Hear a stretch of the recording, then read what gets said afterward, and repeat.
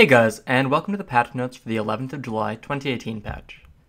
So in this patch, there's a few brand new features and a lot of bug and issue fixes. So the biggest new feature that everyone's talking about is the tag system, which allows you to switch two characters on the same account, have their locations, not switch, but bring the second character to the first character's location. It'll go more in depth below in the patch notes, but this is probably the biggest thing in this patch. Apart from that, pretty much all the events are still ongoing except for Black Spirit's Adventure. The character tag system has been added, so you need to have at least one character in your family at level 56 or above. You can set it via the tag characters button on the left-hand side of your game display next to the camping tool icon. The character you are currently logged into will be the primary character, and the character you are tagging in with will be the tagged character. So if you left-click the button, the tag setting window will become activated. If you right-click, you will switch characters. You can only tag or untag characters in towns, exclude Kusha, Abun, and Muikun. To link two characters to the tag function, both characters must be in the same town. You can switch from your tag character to primary character anywhere, however you cannot switch characters in the desert or in the Great Ocean. So no switching while fighting for your spot at Pila Ku, for example. You cannot switch characters during Node or Conquest War. After switching characters via tagging, there will be a cooldown of 5 minutes, however you can still change characters via the character selection window. It also shares the same cooldown as Emergency Escape and applies to both the primary character and the tagged character. There's also a 5-minute cooldown for character tagging after changing characters or servers. You cannot buy or sell trade items with the tagged character. The character also cannot move trade items to or from mount inventories or storage, so you cannot use this as a sort of ghetto command to gather. There's been a few small changes to the world boss. You can now attack monsters in safe zones and use the battle arena when a world boss has appeared, so you won't be kicked out anymore. And the other big thing in this patch, for North American players, is global lab testing. So Pearl Abyss has apparently listened to feedback and decided to open a global lab to help provide better service when new content will be tested before being released to live clients.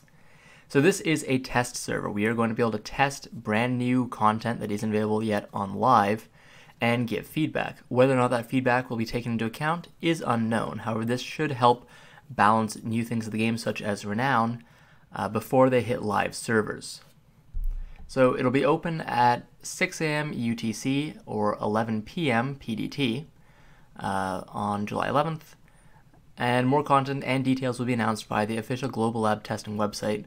Link will become available tomorrow with the launch. So apart from that, there's not too many other big changes this patch. However, there are a ton of issue fixes. All these are issue fixes. Mounts have received a few small changes, but it's mostly just to gear for the mount, and it's a lot for the Etheria frigate. Class changes, nothing too big this week. Musa and Mewa did get an interesting change though. Musa and Mewa, the arrow grapple skill, has been reworked. So arrow grapple skills will now give an extra hit on the opponent after a certain distance after a successful stub arrow hit.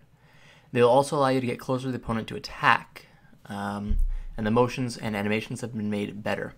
So to reflect these changes, ultimate arrow grapples now been changed to arrow grapple 3. And these are the brand new damages. And yeah, so it'll remain to be seen how that works in changing Musa's and Mewa's combos, but it should be interesting to at least have a new tool in the kit. From that, none of the other characters really received big changes this week. Following up, there are some new summon scrolls. Awakened Mansham Chief, King of Navarn Steep, Forest Ronaros, and Giffen Razia Raid Captain summon scrolls have been added to the game for Kama Sylvia region boss scrolls. And there's not really too many other big changes this week. There are some changes to the Calpheon, Balamos, and Serendia elites, so violent, critical, sturdy monsters, where they now drop Prognal silver bars, which might make Sawmill Garrison worth farming again, as that used to be a fairly good place for newer players to farm for a decent amount of silver per hour. Rare monsters have also been added to the following regions, so Karonda Ridge, Maskell Forest, Quintil, Manshaw Forest, Bastion Base, and the Southern Neutral Zone, which hopefully makes Calpheon a slightly better place to farm for brand new adventurers. Not sure if it'll have a big change on anyone that can already farm in Medea, but at least they are trying to revamp those zones a little bit, as they are very nice zones to visit. And there's a lot of new quests as well, so for people that like questing, ton of new quests to the Kamisylvia region. Only available once per family, however. So, a bunch of those.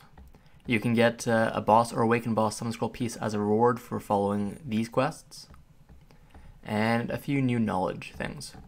But yeah, so this patch is actually pretty huge in terms of giving us things we've been asking for a while, as well as finally getting the tag system. The global test server is pretty huge, even if it's only available in North America for now.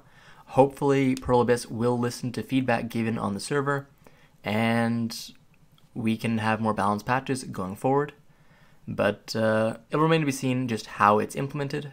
However, we'll see pretty soon, so yeah, high hopes, but not much else going on this patch. Tag character system is interesting, but doesn't have a huge effect on the game itself. And apart from a few new quests and a lot of issues being fixed, there's not too many interesting changes this patch. Anyways, guys, these are the patch notes for the 11th of July 2018 patch. Subscribe if you liked it, hope it helped, and as always, have a good one.